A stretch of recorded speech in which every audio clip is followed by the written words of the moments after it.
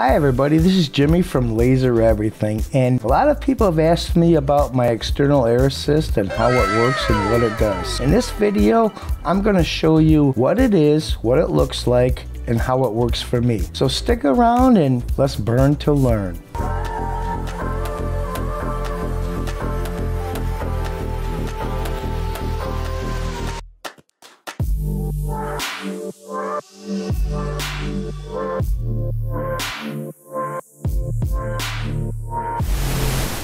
Okay, so when you buy the Air Assist from Amazon, this is what it comes with. The Air Assist bracket, these different size collars. Now, these collars, what happens is you have to find the one that actually fits your lens tube. And none of these will actually fit this lens tube. So what I did was, I just made a aluminum spacer, which will go in one of these collars, and then the lens tube fits down through, and then you tighten the nut. So when you're done, this is what it looks like. Now, if you notice the difference between mine, the distance from the center of the tube to the back of the screw, it's short. It's a lot shorter. When you look at the bracket that comes from Amazon, it's a lot longer. So what I did is I modified mine, which does two things. Number one, it makes this shorter, so when you're actually in the machine and you're running, and if you get a job that's a little bigger, this nozzle will not bang in the front of your laser because it gets a little bit long. So I made it shorter. That's the one thing. And the other big thing is the angle. The shorter the bracket is, the better the angle for this tube and the air nozzle to come through to hit your 90 degrees to go straight back. It just makes life a lot easier. So with that said, let's put this together and let's run a sign. So here we are in Lightburn. Here is my image, and these are my settings for an OMTech 100 watt CO2. We're going to make sure it's on fill, and it's 375 speed and 16 power. So let's send this over to the machine.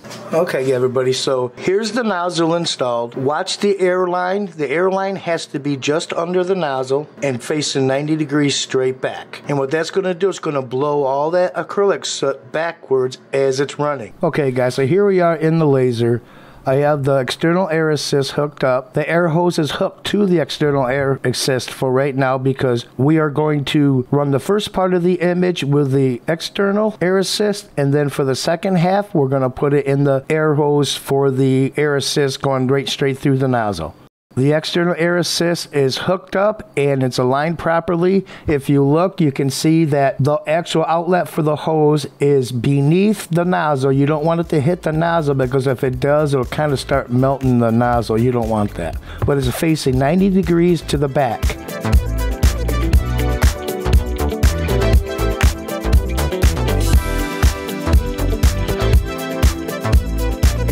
There, it's finished. So now we'll take the piece out and we'll bring it to the desk. We'll peel the back side and we'll compare the difference.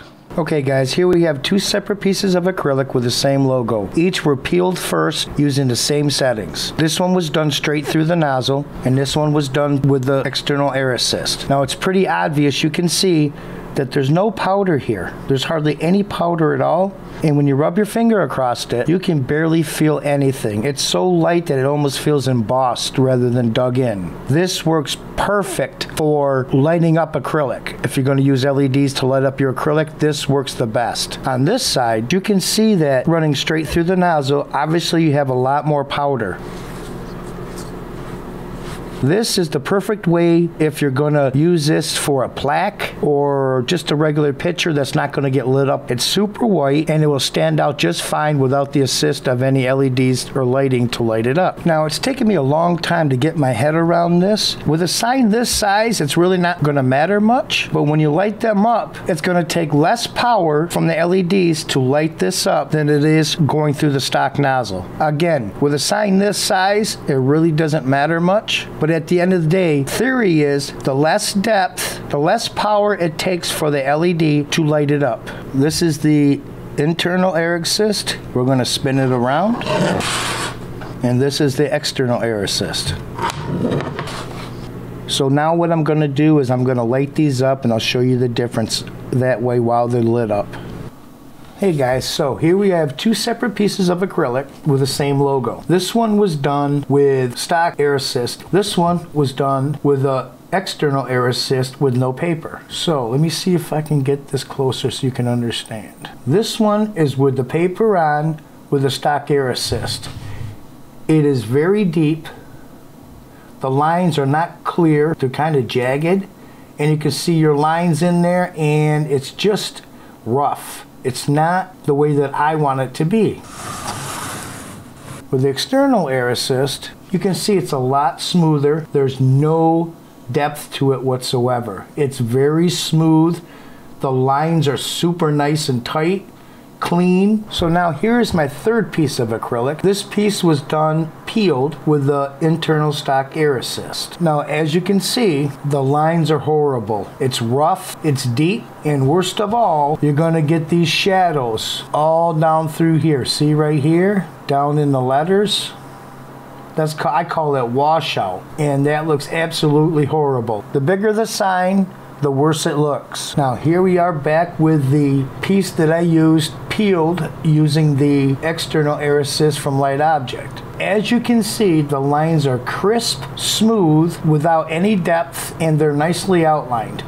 You don't have any washout, you don't have any depth, and you don't have any thick lines running through it. The light has to travel from the top to the bottom of the acrylic. The more depth you have in the acrylic, in the engraving, the more light that you're going to use up as you run down the length of the acrylic. You want the least amount of depth to use the least amount of light to run the whole length of the acrylic. And you'll notice that if you ever do a bigger sign, it really comes apparent when that happens. By using external air assist from LightObject, it's so clean, very nice, no depth, and that is the reason why I use the air assist from LightObject. I am so happy that I finally got the acrylic the way that I want it. 2 years ago, I went to a seminar and I got to see this done on a Epilogue, which is top of the line, and I'm like, wow.